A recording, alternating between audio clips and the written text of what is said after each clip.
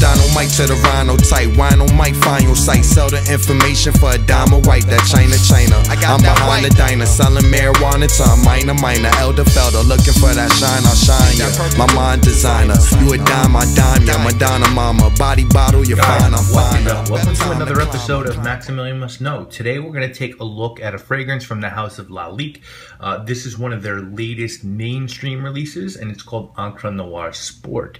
Now, when this one was announced, a lot of us in the Facebook fragrance groups thought this one might be a joke, because the original Encre Noire, which I also reviewed, really was the antithesis of a sport release. You know, it's as black as midnight vetiver fragrance. For me, an excellent one that scored very high on my list of top 100 fragrances of all time that I did on my blog. I love it. And so when I saw this one, I waited a little bit until it popped up on Amazon for a more reasonable price, and then I did blind buy this. Now, if you like some history on the House of Lalique, actually, I'm sorry, I did blind buy. Decant Shop sent me a sample, and I liked it, and then I picked it up, so it wasn't really a blind buy. But if you're looking for some more history on the House of Lalique, please do check out the video that I did on Encre Noire.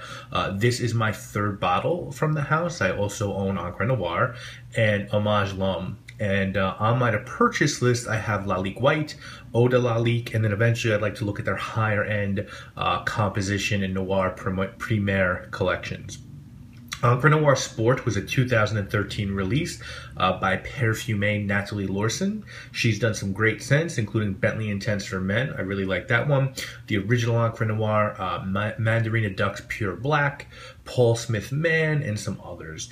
Notes on Encre Noire Sport are grapefruit, bergamot, and nutmeg at the top.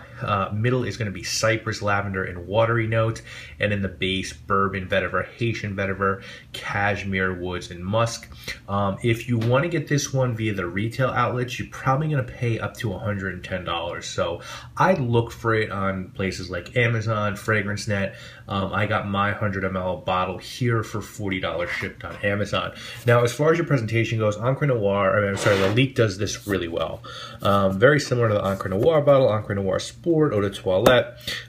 Information on the bottom, it is made in France. Lalique, the Lalique insignia, and the name of the fragrance. And inside is a place for the fragrance to just sit really securely. It's padded quite well.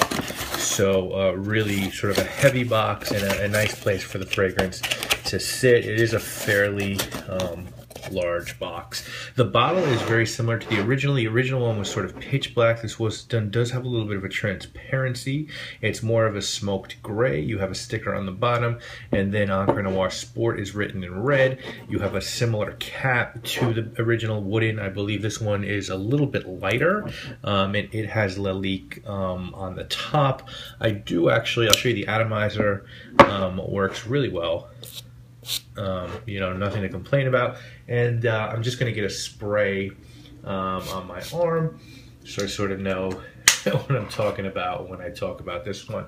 Also, very, very heavy bottle here. Lalique does their bottles just exceptionally well. They're usually very heavy. Lalique is a crystal company first and foremost, so it makes sense that they get the bottles right. As far as this one goes, first things first, my thinking when I heard about this one was that they were going to have to get this one exactly right to make it not seem foolish, and they did do it just right. They actually really made this into a sports scent.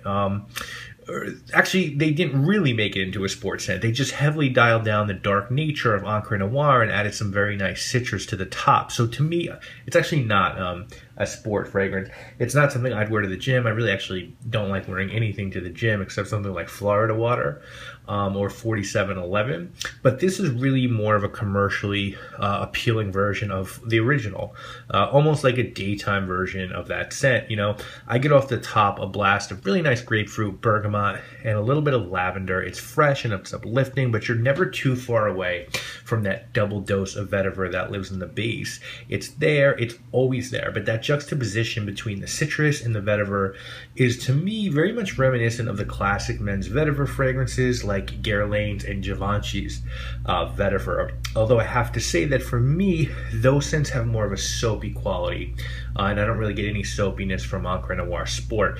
Now, as this one progresses, you do start to get a little bit of the spice, the nutmeg, maybe a bit of cypress, and that lavender blooms a bit more. Eventually, it dries down to that very naked vetiver with a touch of woods and musk.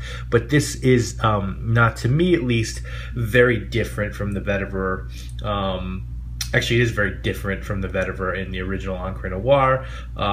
That's a very dark and earthy, rooty vetiver, and this one feels a little bit lighter through the scent, not just at the start. It's a little bit of a lighter vetiver. So it's similar and it's not similar. As far as performance goes, it's very good. It's not a projection beast, but it lasts well and comes off the skin fine for me.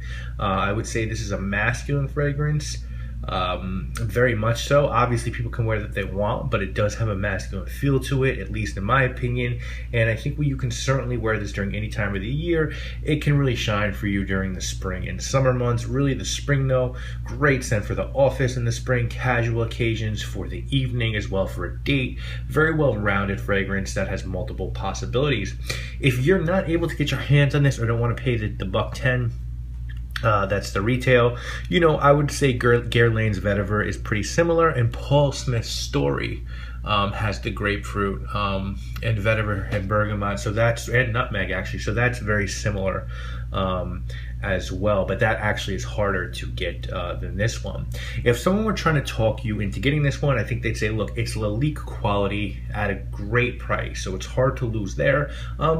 This is a likable fragrance, and it's going to give you good performance, so it's sort of a nice value at that lower $40 tier. If someone were trying to talk you into not buying this one, I think they tell you that it's just not as unique as Encre Noire. Part of that scent's popularity was its uniqueness, and they kind of killed the goose by making this flanker sort of more normal.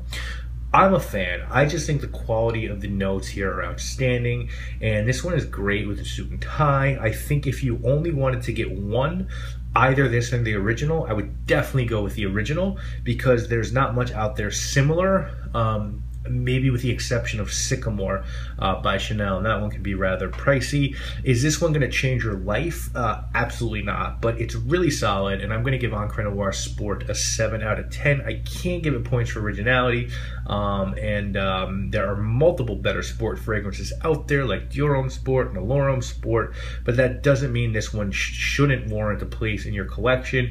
If you like the idea of the grapefruit with vetiver, then you're going to like this one very much. And as I said, Story by Paul Smith has the bergamot, the grapefruit, and the vetiver, but that one can be expensive now because it's discontinued. So this is a really nice, affordable alternative to that fragrance. So guys, if you have any questions on Encre Noire Sports by Lalique, please feel free to hit me up.